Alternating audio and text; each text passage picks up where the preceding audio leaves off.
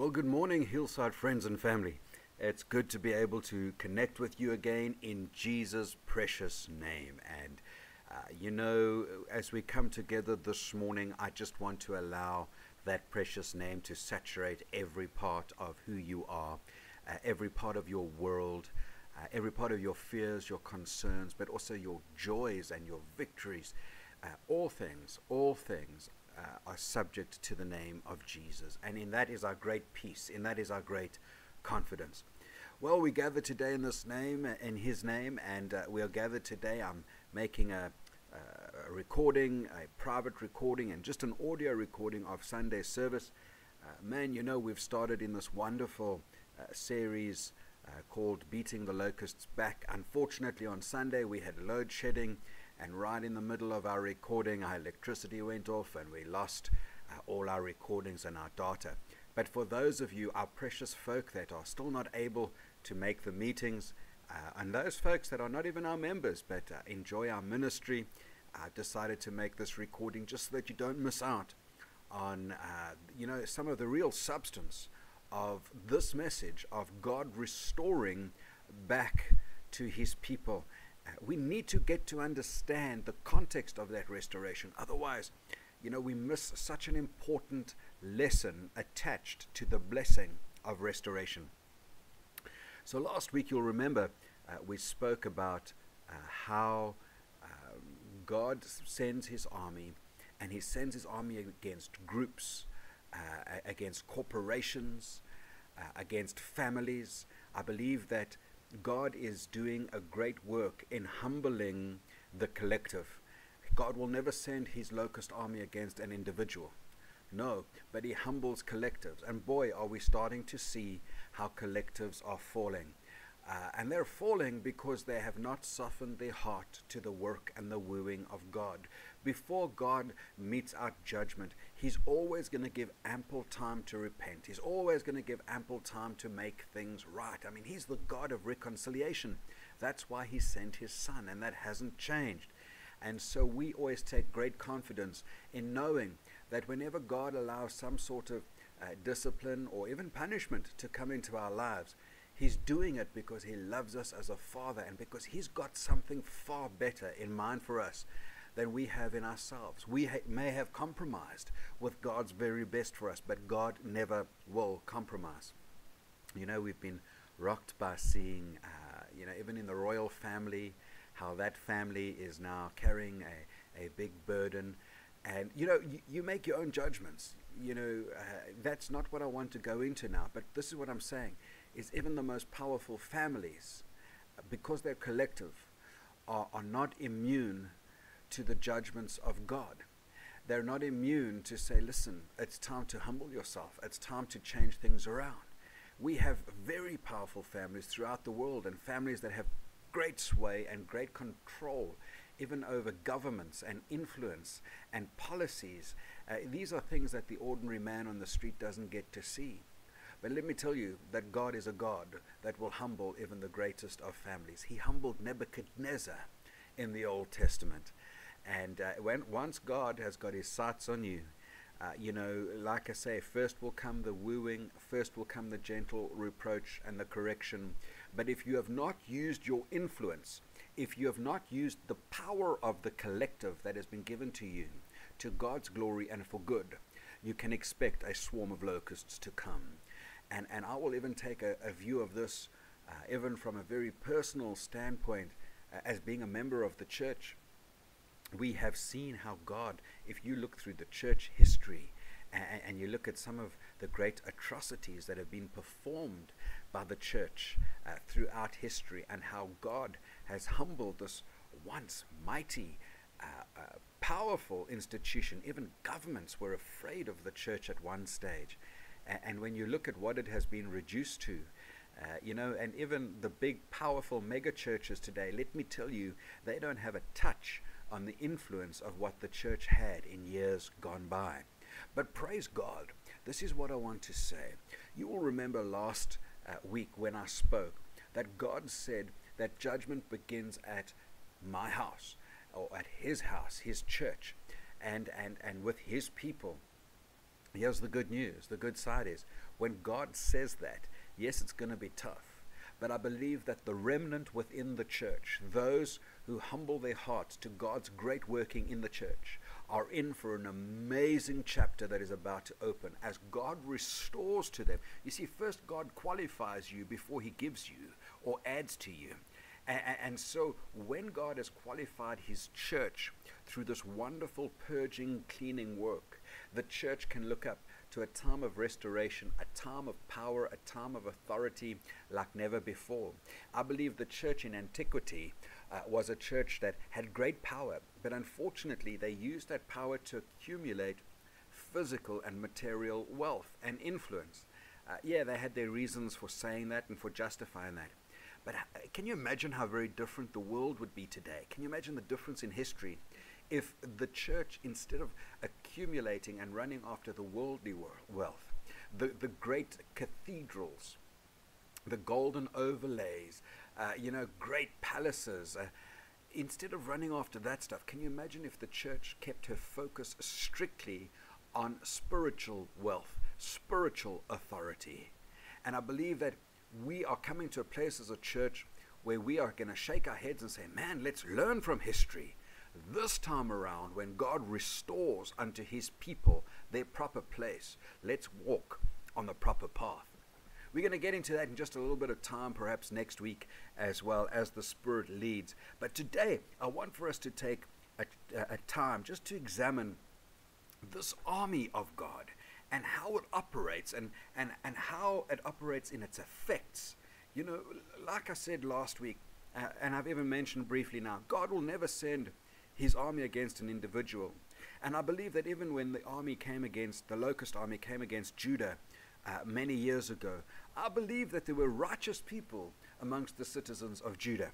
And I believe that they were caught up in that swarm. And doesn't mean because they were righteous that they were unaffected by how the plague stripped those fields bare and how the plague came and ruined their crops. So here's what I'm saying. You may be righteous, but caught up in a swarm that is not of your own making. It can be a swarm of family. It can be a swarm in your business place, people being retrenched, investigations going on in the background, auditing starting to happen, people losing their jobs. It can be a swarm in the church, as I said, a swarm in government. Oh boy, are we noticing swarms in governments around this world now? Because even those governments, no matter how righteous they pretend to be or claim to be, have fallen into certain snares, and God is not having it. Let's have a look now at how the swarm can march against the corporate, the collective, but how it can even affect an individual. And my brother, my sister, this is what I'm saying, how it could even affect you. Perhaps you've been caught up in a swarm that is not your making or of your making, but you're paying a big price. Here's the thing.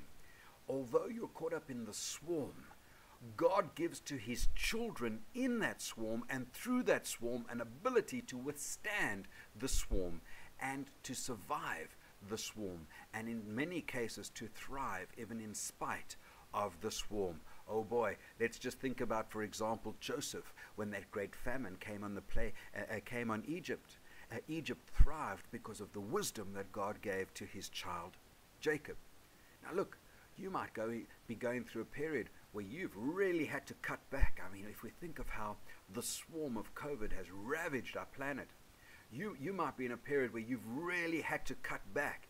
You think, oh boy, I'm really suffering. And you can't see God's hand in you because you're doing with so much less. Let me just encourage you.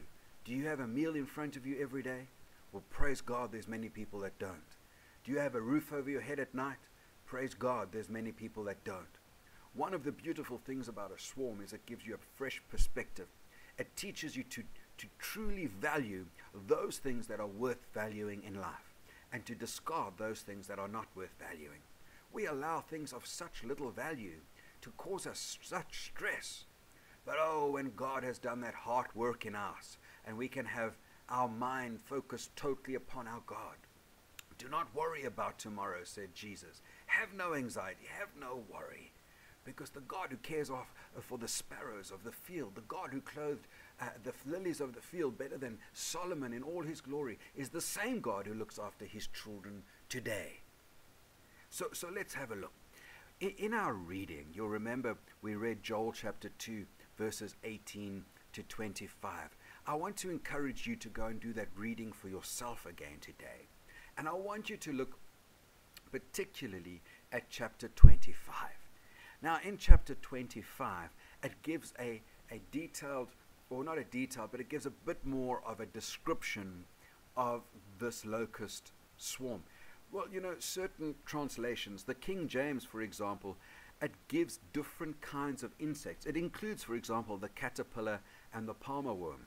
But I would go with those scholars that don't see different insects here, but they see different stages in the development of one kind of insect, the locust. The locust. So the word arbe speaks not just of a normal locust, but get this, speaks of a swarming locust. Now I want you to be a little bit crazy where you are right now. Just repeat after me the word swarming. It's a swarming locust, because there's a difference here between a locust and a swarming locust, or a solitary or gregarious locust compared to a swarming locust. A swarming locust, although it's the same creature, it's transformed, it's metamorphosized, it's become a very different kind of insect. You see, the solitary locust is generally, it's a harmless little insect going about its business, hopping here, hopping there, eating its grass, doesn't cause much trouble. But a swarming locust has undergone a transformation. It is far larger. It's got different body proportions. A swarming locust has even changed in its color, and it eats much more. In other words, this is what I'm saying. A swarming locust is an ordinary locust that has adapted to be far more destructive. Far more destructive. I want to encourage you, perhaps you've gone through something in your life that you may have just compromised with, that you may have allowed, that you may have permitted, and at one stage it was almost benign, it was harmless, it was just a bit of an aggravation, but how that aggravation has started to grow over time. You need to be very aware of those things that you allow to continue in the background without addressing them, because very often things have got the ability to transform. Something that may have just been a small bother or a small distraction might mutate and become something that is extremely harmful in your life. Perhaps there's a little habit that you've been living with, a little compromise that you've been living with. Well, it doesn't hurt anybody. It's only me that knows about it. My brother, my sister, let me just warn you, these things have got a way of transforming in their danger. They will transform to look very different. They will transform in their size, and they will certainly transform in their ability to cause destruction in your life. I think of some people, how they have compromised with alcohol in the beginning, or even smoking of cigarettes, or watching of pornography, and it's harmless, it doesn't harm anybody, it's just me. Eventually people are sitting with addictions that they cannot break, and that's when the harm really starts. People start losing their health, people start losing their friends and close relationships, marriages start to suffer. In the end, the innocent always suffer, and by the innocent I mean extended family and even little children that are paying the price of those little habits that you perhaps once were compromising with. Take careful cognizance of these things in your life, my brother, my sister. Allow me to encourage you to allow the Holy Spirit to lead you to identify these things that have the ability to transform. Now here's the question I want to ask you. What does it actually look like when the once loosely ranked enemies start to unite and start to transform?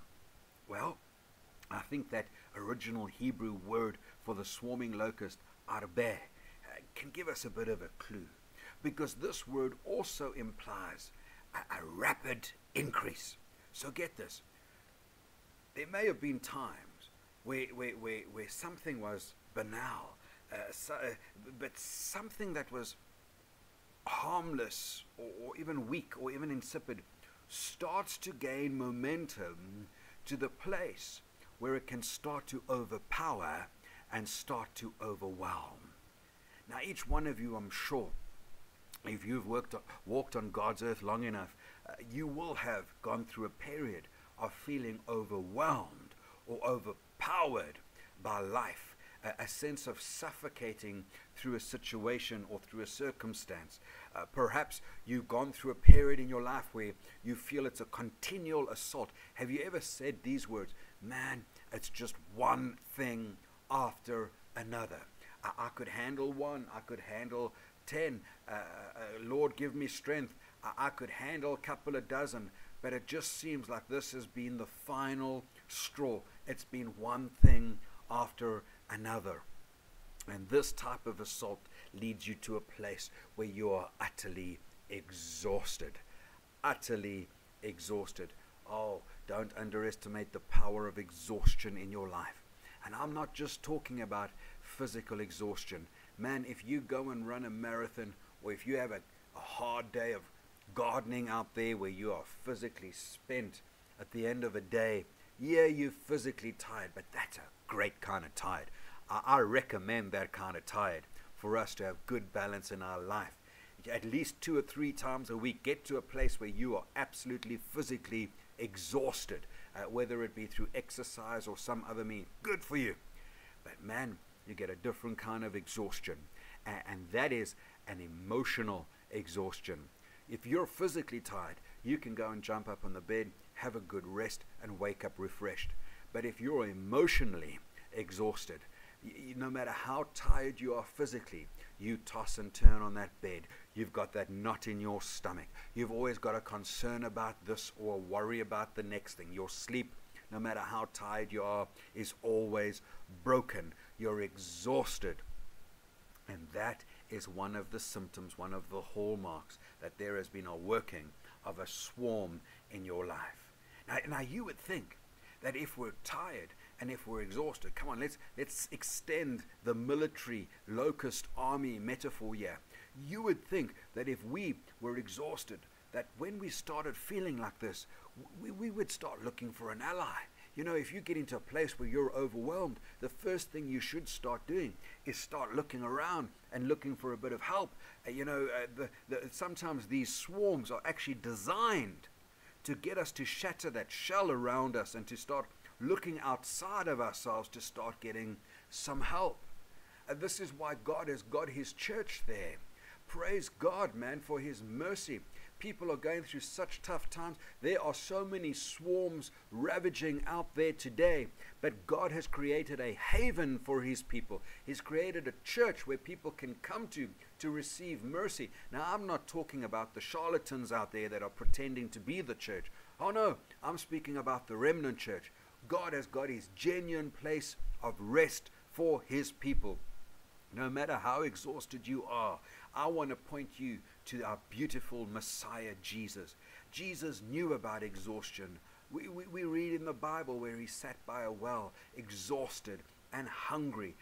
He knew about tiredness. And I thank God that we've got a high priest who came in a ministry in the form and body of man, where he could come, where he could really sympathize with our weaknesses. He could sympathize with our needs as human beings. Jesus experienced exhaustion, but can I tell you what Jesus promised? In Matthew chapter 11:28, he said, "Come to me, all who labor and are heavy laden." And what's his promise? If you come to me, he says, I will give you rest. And that is complete rest. Oh, my brother, my sister, if you're going through a time where you're exhausted and you say words like, I just wish that the planet would stop, that I could jump off. Well, King David said something very similar. He said, oh, for the wings of a dove, that I could just fly away. If you're exhausted and if you're tired, let me point you in the direction of our blessed and beloved Lord and Savior, our Messiah, Jesus Christ. His arms are open to you. He's welcoming unto you. He's inviting you. only Jesus can give you the kind of rest, because not only is he going to give you the rest for your physical body, and allow you to sleep well at night, because he gives you rest also in your emotions as well. He's the one that says, peace I give to you, and I don't give as the world gives. So Jesus is the one that gives us perfect peace. But even better than that, Jesus gives you rest for your soul. He gives you spiritual rest, because he brings peace. He brings reconciliation between you and God the Father. And so rest, let me tell you, rest, like worship, rest is not just an action. Rest is not a state. It's not a verb. Rest is a place. And Jesus says, come to me. Do you see what he's saying? He's saying you need to relocate from where you are and come to me. He says, and I will give you rest. Now, this is what I want to tell you. This whole concept of a swarming locust, the arbe, even today, scientists are not 100% sure what it is that causes a gregarious or harmless locust all of a sudden to go through or to initiate this stage of transformation, to initiate this transformation into something that is lethal to humanity. One of the things that they do say, that they've pinpointed, that they say is a very strong possibility, is they say that during landing and during takeoff, a single flying locust, that's one in a bunch, a single flying locust, it emits a noise with a certain frequency with its wings, and this noise influences the gregarious behavior observed in swarms. You know what it is? It starts off with one, just one that is rubbing its wings in a certain frequency or in a certain pitch. When we've come through, let's just look at historically, it takes one Darwin to start a buzzing and a swarm. It takes one Marx, one Lenin, one Putin, one Trump, one Biden. I'm just mentioning people here that have had influence, and of course you can think of so many, one Hitler, so many others in the past that can spark something that is ravenous, that rages across nations and across the globe as well. It takes one voice, sometimes just elevated and echoed under the right conditions, that causes a swarm. And the next thing, although you're far away, all you can hear is the buzzing and the humming of locusts' wings. This is a buzzing and a humming that can move the swarm more than 150 kilometers a day. Do you get that? 150 kilometers a day. And here's the problem. When you all got all this buzzing in your ear, this is what it sounds like. You're late. This is what it sounds like. Those deadlines, those targets are not met. This is what it sounds like, the inner dialogue. I don't know how I'm going to get through the month this month. I don't know how I'm going to pay those debts. My loved one is sick. Am I going to experience another loss? What happens if so-and-so finds out about such and such? And all the noise that buzzes in your head. The problem with this buzzing is when you're overwhelmed with the sound of locusts' wings. When buzzing is all you can hear, then you find it difficult to hear from God, because your attention has now been changed. The allegiance of your ears has now been changed. And the problem with not hearing from God, Romans 10:17 tells us that faith comes from hearing. Now, when you can't hear from God, not only do you face this army without strength, without energy, without vigor, without direction, not only are you at an utter loss, but now you don't have the kind of faith that you need to overcome the situation and the circumstance that you're in. All you hear is the buzzing of locusts' wings. You don't hear the voice of God in those beautiful scriptures where God promises you, I am with you. I will never, no, never will I leave you, nor will I forsake you. You can't hear those promises of scriptures that tell you that you're more than an overcomer in Christ Jesus. You can't remember those promises where God has promised you, you're the apple of my eye. Man, I've got you covered under the shadow of my wing. I've got you engraved on the palms of my hand. You can't hear those things because you're overwhelmed by the sound of locust wings. And the thing is this, is as a child, remember I spoke about this last week, when a child is caught up in the midst of a swarm, a child of God has got an ability in the midst of that swarm that nobody else has got. He's got the ability to stand and face that swarm and start quoting the scriptures and the promises of God. And although those wings are buzzing, although the army is marching, I need you to see this in your mind while I'm speaking. The child of God looks at that army, and because he's quoting the scriptures, just like the angel of death that would not enter the house of the children of Israel when the plagues of Egypt came, the angel of death passed over those houses because he saw the blood of Jesus. Now listen to me. When you stand and you stand in faith, even in the face of the swarm of locusts, that swarm of locusts is going to start moving around you. You need to see this in your mind's eye. That's not going to stop the marching of the swarm, but the swarm is going to start making a wide berth around you. And you and all those that are connected with you are going to be covered under the blood of Jesus, and you can still speak the promises of Christ, even in the midst of a marching swarm, even in the midst of those buzzing and humming locust wings. God has promised. He said, I will instruct you. I will teach you in the way that you should go. I will counsel you with my eye upon you. When you feel overwhelmed and you don't know where to go, you don't know what to do, you've got a God that said, I will teach you. I'm going to show you the way that you shall go. Now, you know, when I read these scriptures, when I read this passage, and I look at how the prophet Joel has laid things out, it seems to me that Joel has reversed the developmental stages of the locust here. You know, if I was going to write a narrative or write a text here, you know, I would go in the logical progression. I would go sort of the eggs into the nymph, which is the young locust, and then into the different stages of the nymph. Some people say you've got up to 5 different developmental stages of the nymph until you get to the locust stage. That would be my order. But Joel starts off with the adult. He doesn't start off with the egg or the nymph. And I think to myself, why? And there could be many reasons for this, but I believe there's 2 main reasons why this is the case. Firstly, I think that Joel wants to emphasize that what we're dealing with here is a recurring plague that happened year after year. You see, God promised in verse 25, he said, I will restore to you the years, not the year. He said the years. So this is what I believe Joel is showing us. When you have the locust or the adult locust, something that is implicit in the locust itself, or speaking about the adult locust, is something that Joel doesn't mention, but like I say, it's implicit. It is implied.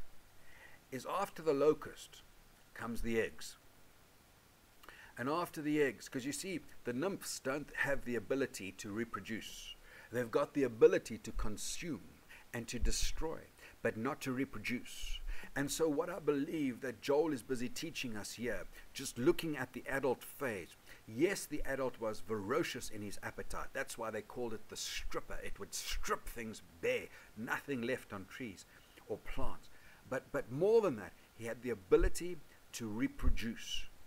And this also, secondly, reveals something of the insidious nature of the enemy. You see, they leave behind a stage in the life cycle that the prophet doesn't mention, that stage of eggs. And eggs obviously is a very important developmental stage. It speaks of reproduction. But listen to me now. Listen to me now. What it speaks of is, although the locusts are gone, you think that the storm is over. You just start gathering yourself again and thinking, whew, we've dodged a bit of a bullet, we've overcome that. Be very careful for what has been buried. Be very careful for what lies under the surface.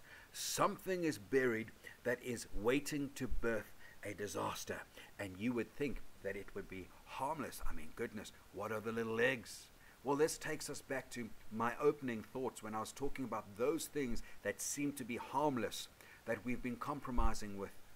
And you know, this might not even be an attitude or a problem or a life sin in our own lives. This might be sort of compromising with the way you allow other people to treat you. I love what I heard somebody saying, you teach people how to treat you. And perhaps you're in a toxic, negative situation or relationship with somebody, maybe a boss, maybe a life partner, where these people are taking advantage of you, or these people are placing burdens upon you, and you're allowing them to do it. And you think, no, just wait. That egg is still going to give birth. But there's something here that I want to attach before I make my conclusion, and that brings us to another developmental stage. So what we have here is we have the prophet mentioning the adult phase of the locust, the swarming locust, which leads us then into, look at the connection, the egg phase, which leads us now into the developmental stages as mentioned by the prophet. And the prophet speaks about 3 different developmental stages of the nymph. And the first one he mentions is the hopper. Now, maybe you've seen this somewhere on Discovery Channel or some of the nature programs, National Geographic or something like that, where you've seen swarms of these little hoppers running across the desert ground. In fact, I had it in the promo that I released for this series. There you will see some little nymphs and lots of them moving across the ground. And these are wingless little larvae, and so they can't fly. So the only way they move around is by hopping. They can't even walk yet. They just hop, and that's why they call them hoppers. Now, we might think, listen, these are just little guys, man. They're just small. But here's the thing. Nymphs have got a more voracious appetite than even the adults. They can consume more than the adults. So we think, oh no, well, they're still so small. But these little guys, they've got some growing to do, man. And they are voracious in their pursuit of their growth. They will wipe it out. The Hebrew word for hopper is the word yalek.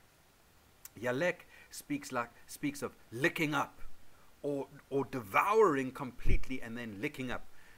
Just the other day, we had some pudding in our home, and I tell you something, my kids licked up those bowls. There was nothing left. There comes a phase where you put down the spoons, and then you pick up the fingers, man, and you make sure there's nothing left on the bottom of those bowls. That's how my kids treat pudding in my house. But this is how the nymphs treat also whatever is in front of them. They lick it up. So while they're still in that nymph stage, yalek. But more specifically, the Hebrew word here points to a loss of hope. The hopper literally devours your hope. Now get this, let's take this back now. Let's make the connection to the eggs. And I think that the prophet didn't mention eggs in the developmental stage because the working of the eggs is so closely tied to what we're speaking here of the hopper. Once the adult locust is gone, the adult locust lays the eggs, insidious, because you don't see them, but there they are, lying and waiting. Then what happens is it waits for the rains to come. And once the rains come, the eggs hatch. But the average person, the farmer, the person in produce, or the average citizen is also waiting for the rains to come. Now you must think of what his or her mindset is going to be. This person has just gone through a cycle, perhaps a couple of cycles of these locusts ravaging. They see the rain clouds coming and they think to themselves, thank goodness. I don't know why people say thank goodness. Don't know who goodness is. It's probably people that don't know God, because we say thank God. But they would say, thank goodness, here comes the rain at least. Now they start getting excited. well, finally this locust plague is over. We can start preparing our grounds now. Start planting our crops. And they do that. And they plant their little crops. And then they think, well, maybe we can just recover. Boy, it's going to be tough. And no sooner do the rains come that these little buds start shooting out of the crops that they grow. But it's not just the buds that shoot out. So too does the hopper, the little nymphs that come out. And that shooting, that little sprout of hope just gets licked up. Now listen, one of the saddest sights that I can say I've ever beheld. Now there's many. I mean, it's just part of the fallen world that we live in. Praise God for all the beauty and the wonderful things. But oh boy, are we surrounded also by very many sad things. And this is part of our job description as a church, is to come and shine the light in the midst of all the darkness that is out there. But one of the saddest sights to behold, I believe, is a human being, a man or woman, and increasingly in this day and age, even young children who have been stripped of hope.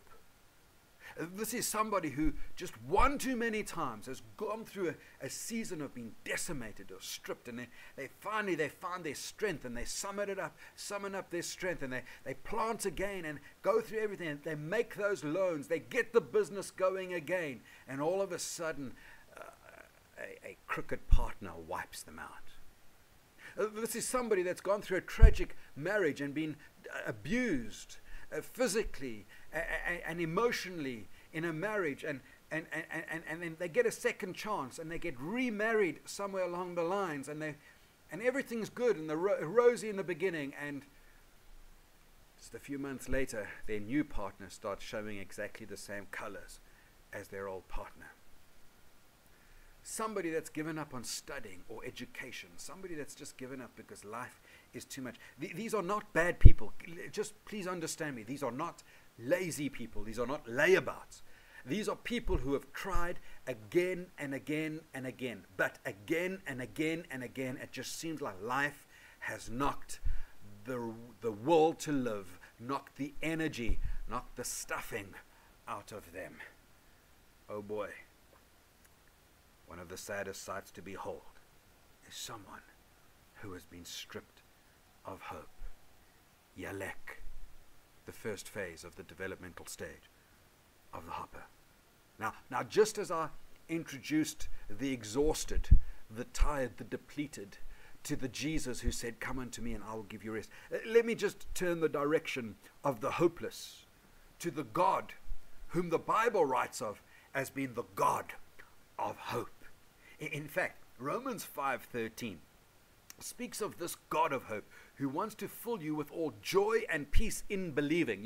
You see how it attaches joy and peace to believing? No wonder why the enemy wants to wipe out your belief system, because if he can get you there, then he's got your joy and he's got your peace as well. Without joy, you're miserable. Without peace, you're full of anxiety. You will be an anxious misery without belief in your life. Hear me. But listen to what the God of peace wants to fill you. He wants to fill you. So if you're depleted and empty, he wants to fill you with joy and peace in believing. Why? Goes on to say, so that by the power of the Holy Spirit, you may abound in hope. Abound, not just have drips and drabs. Now I'm speaking life to somebody that has gone through a season of hopelessness. I'm speaking life. Because if you know what it's like to live where all the colors of life has been drained out, mundane monotony, instead of the iridescent colors, reds, blues, pinks, beautiful colors of life, life has become a monotone humdrum of gray. Well, let me speak life. Let me introduce to you, or let me reintroduce you to the God of hope. Why? Because that hope is not set upon anything that the locust can consume. The locust, moth, or rust. No. Your hope is set upon him, and upon him only. And our treasures are laid up where moth and rust and locust cannot consume, because they're in him. Wouldn't it be beautiful to know that perhaps this final time you can pick yourself up, get the energy from God, from the Jesus who has given you the rest. Take that rest and invest it. Wouldn't it be good to know that that rest you can invest into hope again, and this time your hope will not disappoint you?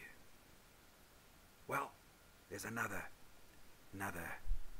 phase that Joel mentions. He mentions the destroyer, the hopper, the destroyer, another developmental stage of the locust or the nymph. The Hebrew word for destroyer is korsil. And this also speaks about devouring. But get this, whereas the hopper devours your hope, the destroyer devours confidence and boldness. You get to this place where you just don't have the boldness to tackle those things that are robbing you of the essence of your life, those people that are walking over you. But even more than that, you don't have the confidence in your God-given abilities to appropriate those things, those blessings that God has put out on your path for you. You know, when I think of somebody that doesn't have confidence or boldness, this speaks of somebody that has a stooped disposition, somebody that is bowed over, always apologetic, always trying to give an excuse. But this is not just speaking about personal confidence and boldness. Did you know that it is a wonderful scriptural principle to pray for boldness? The disciples came together in the book of Acts and they asked God to give them boldness so that when God stretched out his hand, they could perform mighty miracles. But you see the essence there? We need to get our boldness placed in Christ Jesus. We need to get our confidence put in him. So if you've been stripped of boldness, my brother, my sister, if korsil, the destroyer, has ravaged your confidence and boldness, thank God. Because if your confidence and boldness was in the right place to begin with, it wouldn't have been able to be stripped. But when we pray for boldness as Christ's children, as Christ's body, we pray for boldness in him, confidence in him. You see, if you don't have confidence and boldness, the next logical stage, the next logical conclusion after losing your confidence and boldness is the introduction, the infusion, the injection of fear. For without boldness, without confidence, fear is it's going to happen. But listen to me. Fear is not just about being afraid of something. There's something deeper. I believe this speaks about the kind of fear that convinces you that God is a liar. You say, well, now I believe in God. I've never believed God is a liar. Come on, let's check out the evidence. Let's check out the fruit in your life. If you truly believed God, if you truly believed the promises that God has got for you and God has made to you, you wouldn't be afraid for your health. You wouldn't be afraid for your provision. You wouldn't be afraid for your family. You wouldn't be afraid for your future. And you wouldn't be afraid for your eternity. But we allow all sorts of fears to creep into our lives, and when we get to the bottom of it, when we allow the fear to run its course, the logical conclusion, the only conclusion that we can make is that we have this fear in our lives because we have not believed God. We've not believed God's word and God's promises in our life. Thank God for korsil, because korsil reveals to you an illusion perhaps that you had about God. But once korsil strips away the false boldness and the false confidence, then thank God that now you can start working on the true boldness and the true confidence. See, because if you allow yourself, even subliminally, even without realizing it, to think that God is a liar, if you're not absolutely convinced in all of his promises, then it starts off with being afraid for the things of this life, fear of this time, fear of crime, fear of corruption, fear of all these things. But eventually that fear is taking you to a place. And that happens when a child of God begins to fear God. You've lost confidence in his salvation for you. And Hebrews 10:27 speaks of those who have a fearful expectation of judgment. No, my heart is overwhelmed. My heart floods. It overflows with love and compassion for all those Christians who don't know how deeply God loves them and don't know how precious they are to him, and don't know that he's their loving heavenly Father with his arms stretched out as unto the prodigal, saying, come unto me, I love you, I love you, I love you, don't fear me, I love you, come to your Father, approach the throne of grace with confidence, the book of Hebrews says, because you're in Christ Jesus. But the book of Hebrews, I believe, speaks of those that are willingly fallen away from God and God's will for their lives. But we need to attach to that 1 John 4 verse 18, where it says, perfect love casts out fear, because fear has to do with punishment. And when you are convinced, when you know the truth of God, that you're the apple of his eye, you will not fear punishment, because you know that what God does for you, in you, around you, is not to do with punishing you. It is to do with disciplining you, because the book of Hebrews says we must not despise the discipline of the Lord, because then he's treating us as sons. His discipline is an instrument that he uses to make us more like Jesus. Core seal, even the discipline of core seal, even has a great purpose where it comes to strip out the bad, comes to strip out the false confidence, the false boldness, but it comes to impart into you the truth, the authentic love of the authentic God that we serve. Final developmental stage is the cutter. The Hebrew word here for cutter is the word gozom. This also speaks of devouring, isn't it? You see, all three stages of the nymph and even the adult speak of devouring, but there's just a different angle. Yeah, it speaks of devouring too, but here it speaks of cutting off. It speaks of cutting off and filling with sorrow or grief. Sorrow or grief. When I speak about sorrow or grief, and when we look at those two words together, it elicits in my thinking process another word, I suppose, that encapsulates those two perfectly, and that's the word bereavement. Bereavement. Now get this. The cutter cuts something off. You think perhaps of maybe a hollow fiber or a stem or a shoot or something that gets cut off. And when it falls to the ground, it's not like a flat leaf blade. I'm just using an example, using my mind here. But it's something that gets cut off, maybe a tubular type of plant or leaf. And when it cuts off, there it lies and it's empty. And not only is it empty, because, you know, empty is sad enough as it is, but it's worse than empty. It's filled with something. But it's filled with sorrow or grief. And when you see the life cycle after everything that you've just been through, after being stripped, after having your everything taken away from you by the stripper, those relationships, that workplace, that work, that stuff that you've been through, you know, that aspiration, and then when you go through that, you go through a phase of hopelessness, and then you go through this phase of even your inner confidence being taken away, and fear, and now what that little bit that has been left has been cut off and filled with bereavement. I want to take a moment to speak to some of you who are listening to me, and I want to address that a deep sadness in you. There's something sad, and it's so deep. And it's because there's been something that you've been carrying around for years and years and years. Perhaps some of you don't even know why you feel the way you feel, but it's just like you're sad, and you're hurt, and you feel wounded in a way, and you've found little coping mechanisms on how to hide it and how to conceal it. But you're sad. Here's why. You're bereaved. You're bereaved. It's not just a sadness. It's more of a grief and sorrow. And perhaps it's because at one stage you had a sense of purpose, but you've been stripped of that sense of purpose. You've forgotten. You don't have that excitement of waking up every day and saying, well, let's move closer to this purpose. Let's see how this day is going to get me closer. Perhaps once you had a dream of doing something big or being somebody, but you've been stripped.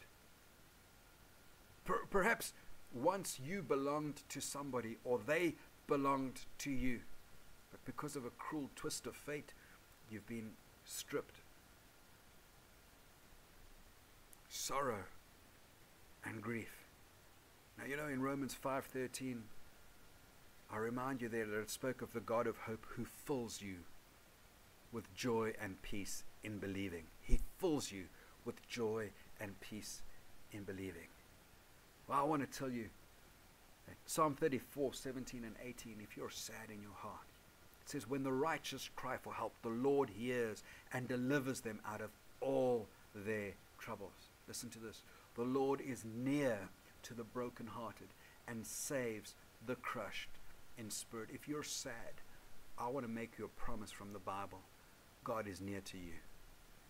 He's nearer to you right now than you know. If you've been carrying something for years and you've just not even contemplated putting it down, because even that sadness has been some sort of a comfort to you, because sadness at least is not emptiness.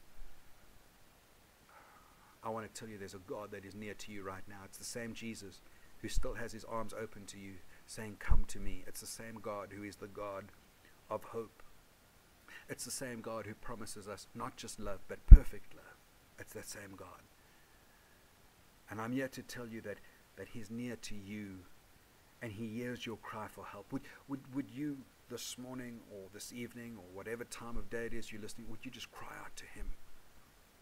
If there's somebody sitting next to you, just say, excuse me a moment, I'm just going to have a moment with God. Go with me here and just put your hands up and say, oh Lord my God, oh Lord my God, I'm sad, I'm sore, I'm broken, I'm tired, I'm exhausted, and I see it for the first time now. I see the swarm. I've never seen it before, but I identify some of these things. But I'm now filled with hope because I realize that I can have the faith to stand up and to say to the swarm, so far and no further. I have the ability to pronounce the promises of God that make the swarm go around me and not cover me and come over me. And so, Lord God, I know I'm still tired and I'm exhausted, but I'm reaching out to you now, Jesus. I reach out. Would you take my hand? Would you take my heart? Would you take me and give me another chance?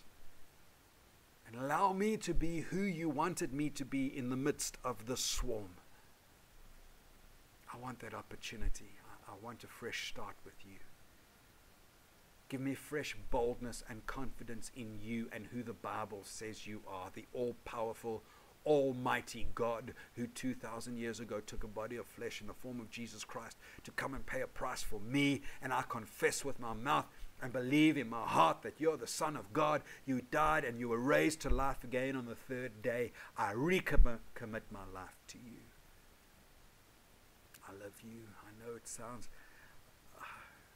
don't even know where that comes from. I feel so numb in myself, but I want to say I love you. And as dead and as empty as that love feels right now, I give it to you and I ask you to make something more of it. This is my heart's cry. It's my heart's cry to you right now. It's my heart's cry.